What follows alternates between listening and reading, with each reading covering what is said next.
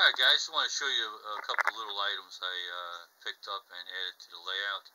The first being this vintage Girard train station. This is actually a whistling train station. It's got a whistle built inside it, which you can either wire to the track so the train goes by and it blows, or you can hot wire it. I chose to hot wire it so I can use it anytime I want. And this was made by the same company that made the Joyline trains. Okay, Girard, as I've spoken to about it in the past.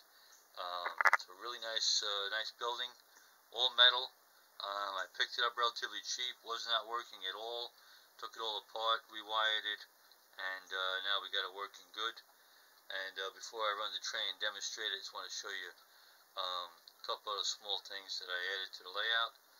One being, we have a new tunnel over here, as you can see, okay, around the bend. It's kind of a two-way tunnel. The train goes in the side, comes in from the side, out from the front, or opposite, depending on how it's going. And very simple. Now, what you're looking at there is simply a cardboard box. It's a cardboard box, measured out and cut out the two openings. Using tile cement and just regular decorative stones.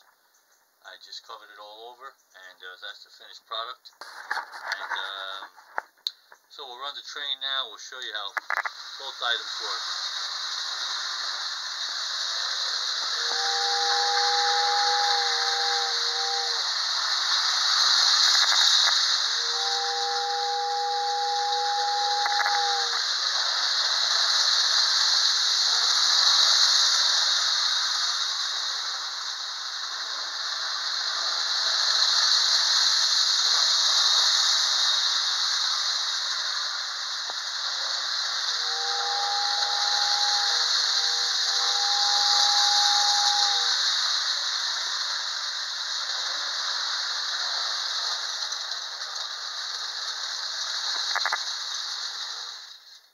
Got it. So just a couple little things added to the layout. Now that tunnel you see there is not mounted to the base of the layout, so I can just lift it up and remove it anytime I want to do any other different type of a layout. And as before, I rewired the emergency vehicle there up to the track so it comes on when the power is turned on. And I'm sure you've seen there that Kermit the Frog back there, he's doing his thing. And the train goes by.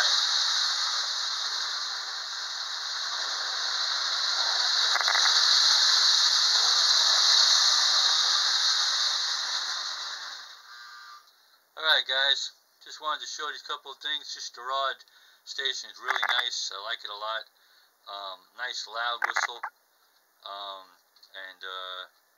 So makes a nice little addition to the layout here. Alright fellas, thanks for watching. Book 'em, Dano.